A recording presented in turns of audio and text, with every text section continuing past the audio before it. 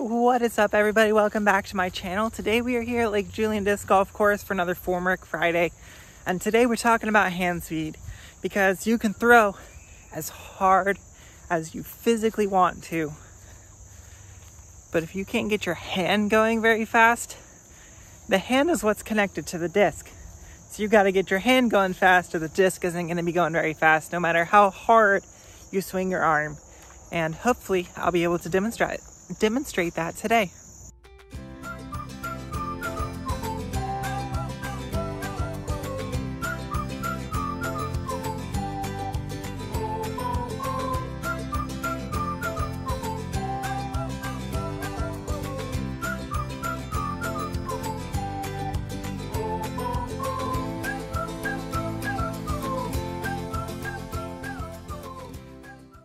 So I have some teaching tools discs here.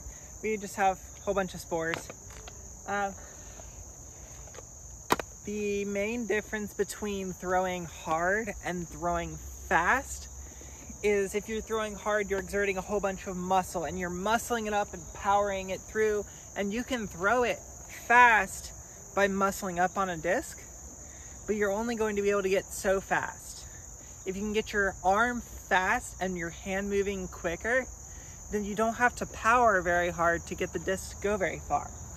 For example, here is a hard throw, but I'm not going to move my hand very fast.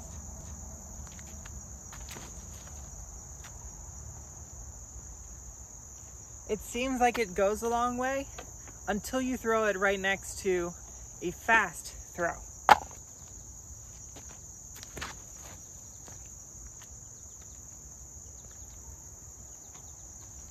It was about the same amount of effort, maybe even less on the second throw, but because I'm able to get my arm to whip forward and literally my hand to whip and snap, and getting my hand to go really fast, I'm able to exert a lot more power and input that speed and spin into the disc that you're not always going to get if you just power up on your arm. Fast arm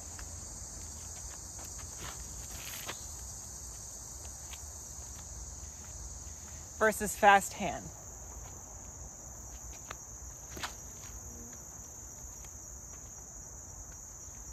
See how much longer it's gonna just stay in the air and it's gonna keep powering through because you're giving it the speed, you're giving it the spin, and discs are designed to do that. So if you can help the disc do what it's designed to do, it's gonna go a lot further for you. So by being able to move your hand really quick, you don't have to move your arm that fast, so you can have a much more slow and controlled style of throw, but you're gonna get the distance of powering up on your throw. So basically what I'm trying to do here is, as I'm stepping into my throw, I'm making sure that I get my elbow forward, and if my elbow goes forward, then my hand is gonna be behind my elbow. So then as I accelerate through my shot, my hand literally has to whip past my elbow, or else I'm gonna still hold on to the disc. Because you can throw, right? Keep that hand here, and you're never letting go of the disc. So get into that spot, and then that acceleration, it's literally this motion. That one right there, that's all hand speed, that's not arm speed, because it's coming from here down. So you have to get that moving, or it's gonna be really hard to get the disc to go as hard and as far and as controlled if you just try to keep your arm straight and throw.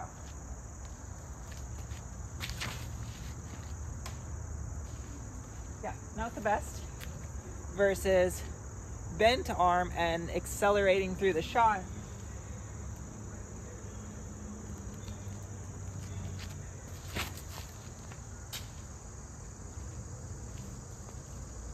Both of those weren't great. Another demonstration, let's try straight arm. Same thing. Now bent arm.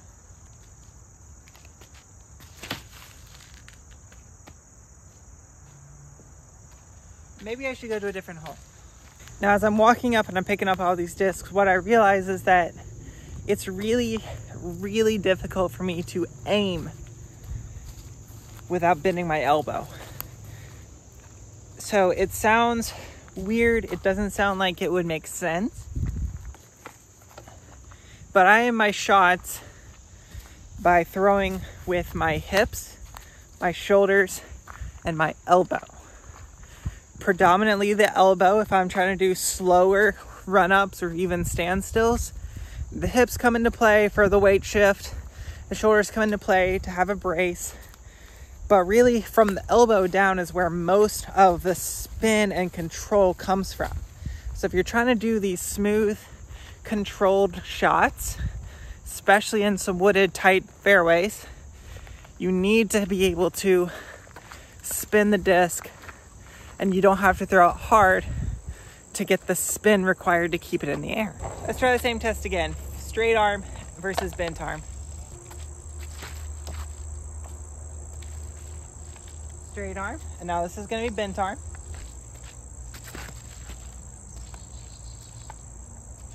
Can hit a gap. Straight arm.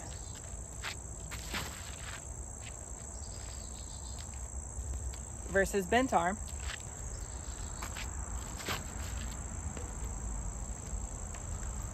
It comes out with a lot more explosiveness, a lot more speed, and a lot more control, which everyone that plays disc golf is looking for more speed, spin, and control.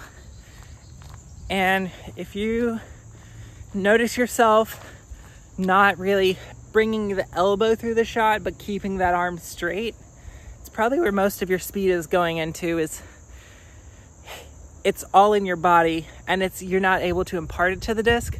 So you need to get the power from here to here. And it probably doesn't make a whole lot of sense. And I don't know if it's necessarily the best thing for your throw, but I've noticed with as much filming as I've been doing and looking at all the different throws, when I'm throwing putters or mid-ranges and I'm trying to not throw them as hard, but put a lot of spin onto the disc, typically what happens is I drop my elbow a tiny bit. So it basically brings the brace for the whip further or closer to my body, which is going to let my hand whip faster a little bit more. But when I'm throwing more powerful shots and more drives with drivers, my elbow is still going to be further out. So it's something to think about if you want to get a little bit more spin. Maybe think about bringing that elbow in just a tiniest bit. I'm going to try to demonstrate it. I don't know how exaggerated I'll have to do it for you to be able to see what I'm talking about on camera, but we're going to try it on this next hole. I'm going to throw kind of traditional backhand power shot versus what I do when I'm throwing slower speeds discs, just to get all of the extra spin that they need.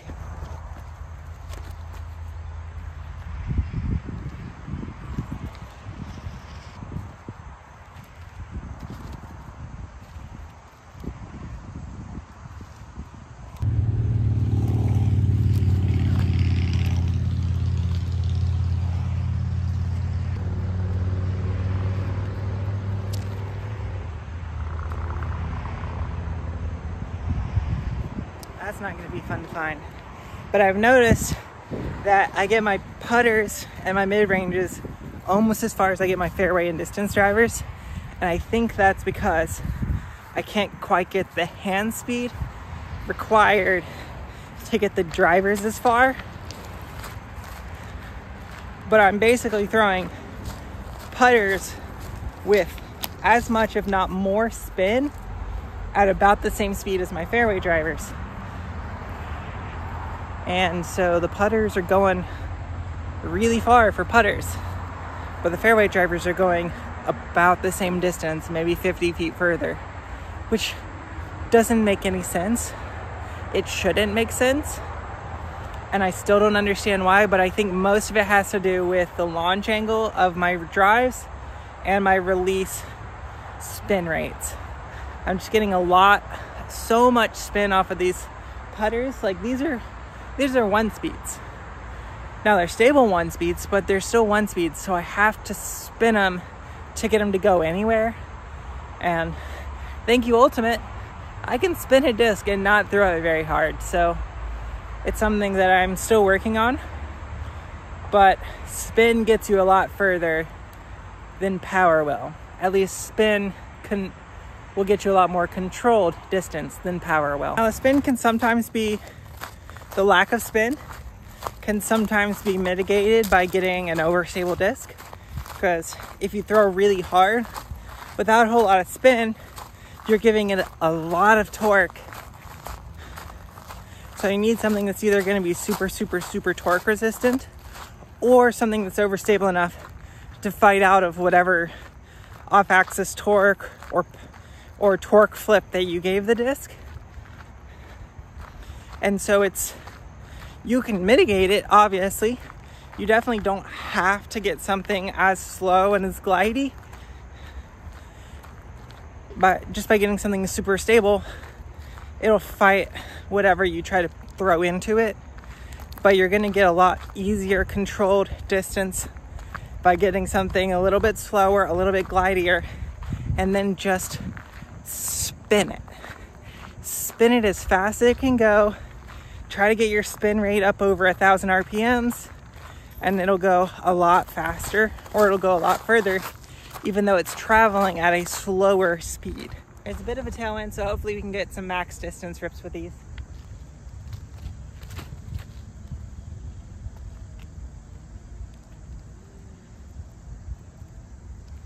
Normally super gummy plastic doesn't stable up like that, but when you spin it, all the weight goes out to the outside even more, makes it more stable.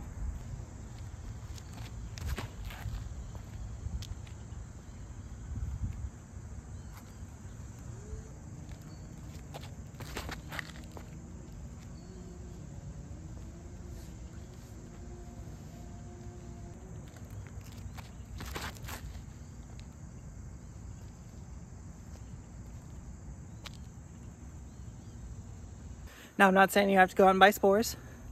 It is my preferred super slow disc.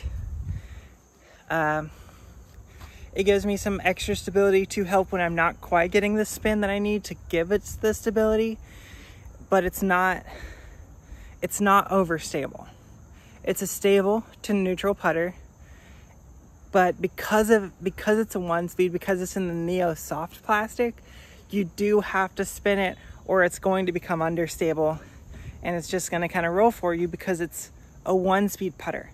So getting whatever your 1-speed glidey putter might be, figure that out. Go out and practice a couple times just using that disc, or using whatever your slower glidey disc is. Practice getting the spin on your disc, practice getting your hand fast, and you'll see marked changes and drastic improvements on your total overall distance. If you enjoy content like this, please make sure to like the video. If you want to see something new, make sure to comment that down below, and make sure to subscribe. It helps you out with all these subscriber only giveaways, and it definitely helps me. Until next time, see you out on the course.